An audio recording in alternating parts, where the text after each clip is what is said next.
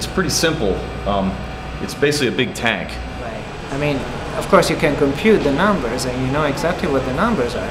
But it's one thing to see it on paper, right? And another thing to actually see what happens when you lift that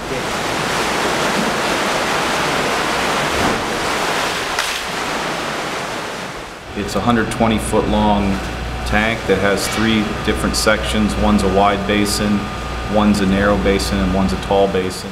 Completed, we will be able to filter the water and reuse all the water. So it's going to be a very environmentally friendly laboratory. I mean, this is a big tank. It holds 13,000 gallons of water.